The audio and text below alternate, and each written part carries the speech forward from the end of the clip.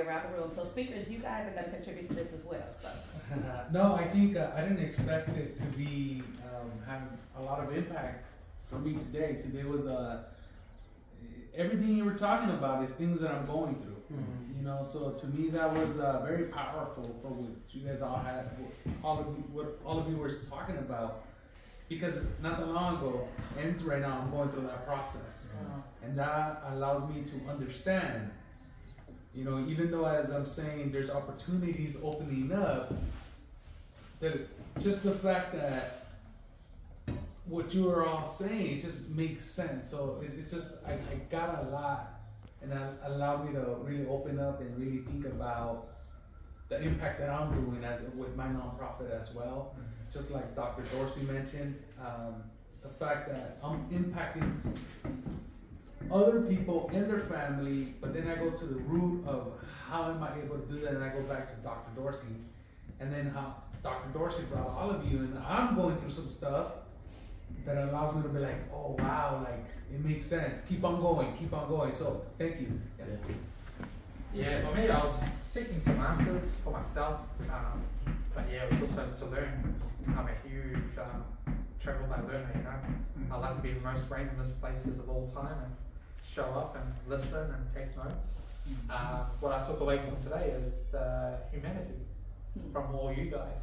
Like, none of you guys had egos, none of you guys did anything like that, and it was real beautiful to see. And so I'll take that away from me and how I represent myself going forward, and I appreciate that.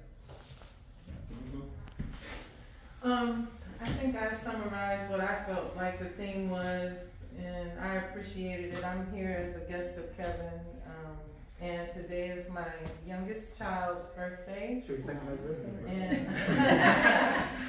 And I felt like I facilitate similar workshops, and I felt like he needed to hear it from somebody else that wasn't his mother. And being a black man, you know, saying these things, I felt like it was very important for him to be present as we celebrate his solar return. And your birthday is tomorrow. And my birthday is tomorrow. Happy birthday, guys. Well, birthday boy, we would love to hear what you were able to gather from this morning's workshop.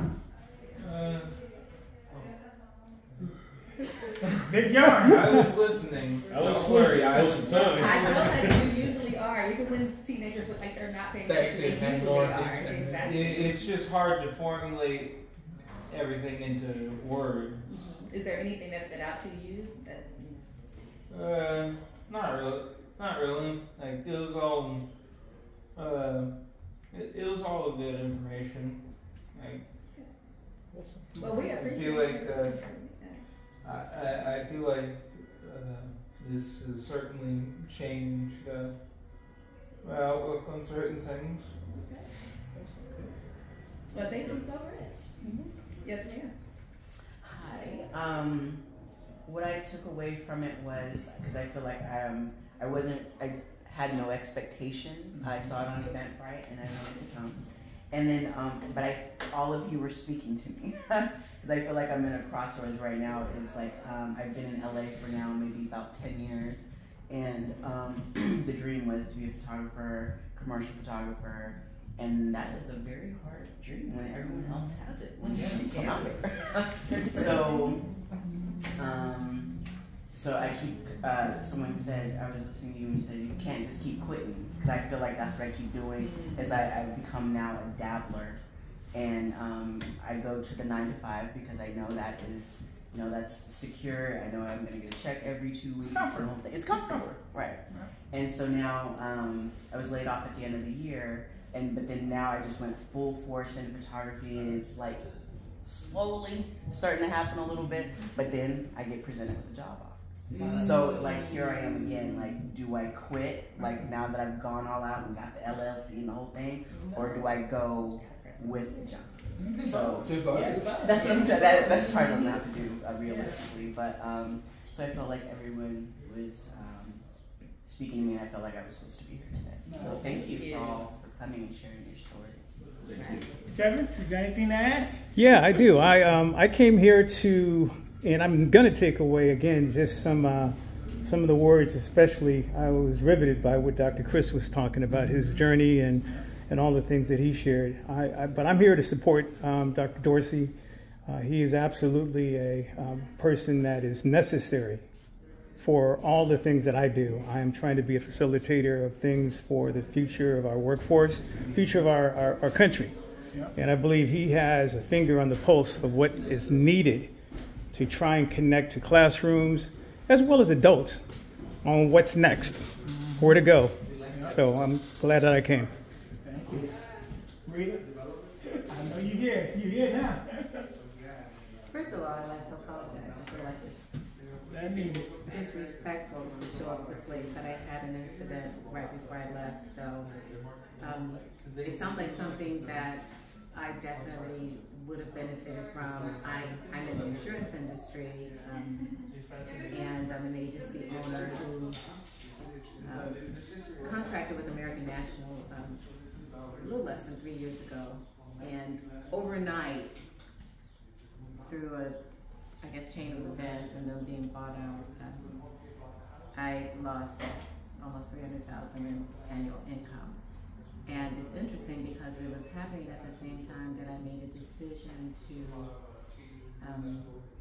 start moving towards a nonprofit because it's been a passion of mine. This morning I had somewhat of another financial hit, and I found myself somewhat fighting tears all the way here, and I thought, Doug, just keep going, you're gonna be late, keep going. Then I kept getting pushed back more and more in time because of accidents. But I'm glad that I did come.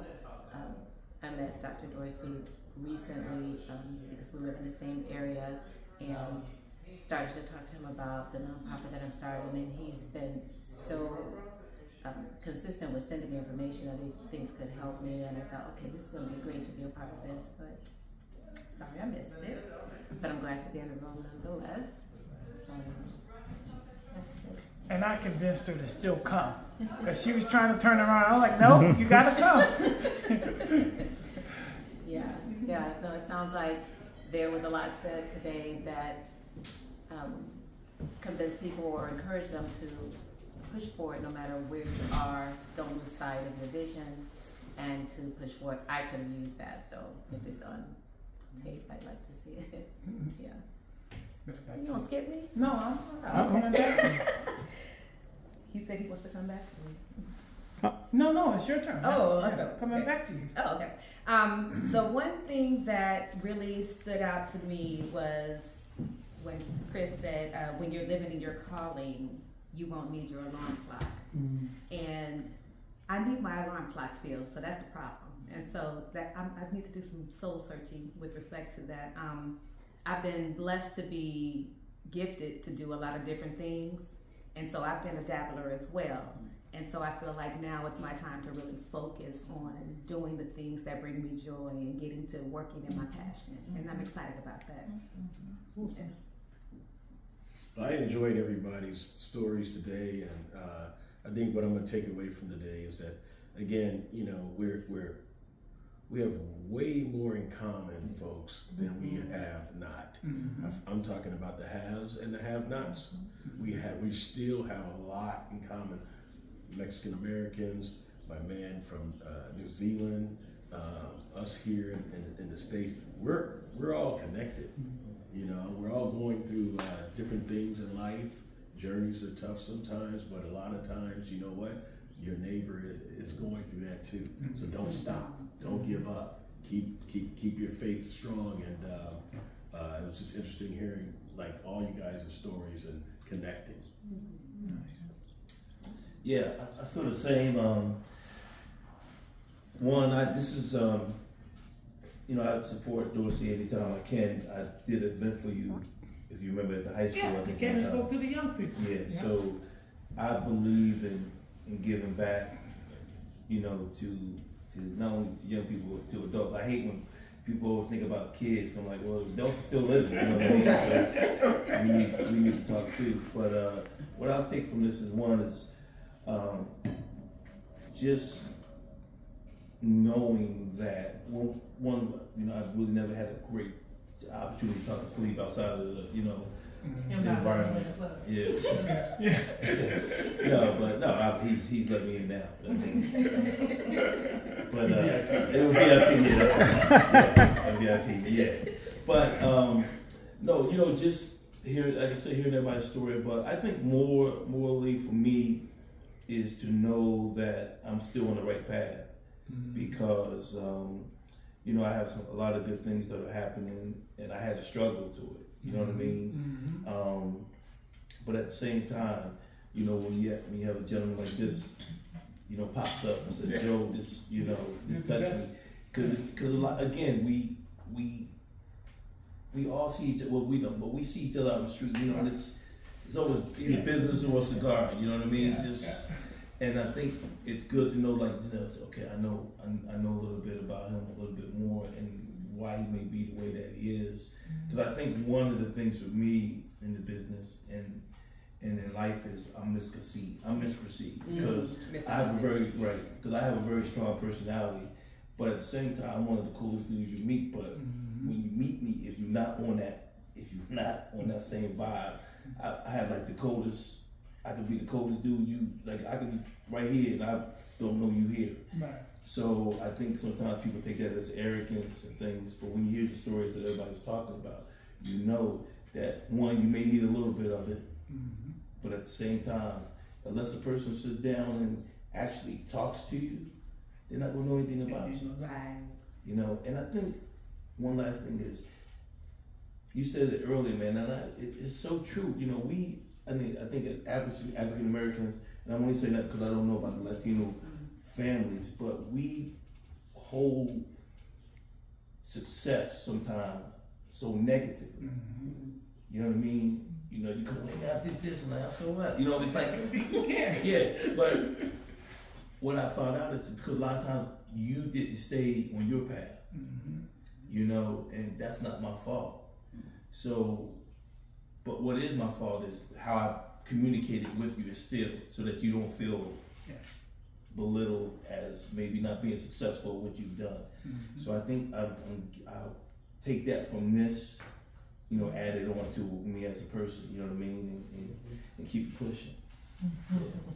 All right, y'all, let's take a picture. What's over there? We're gonna stand over here, and right in front of that screen.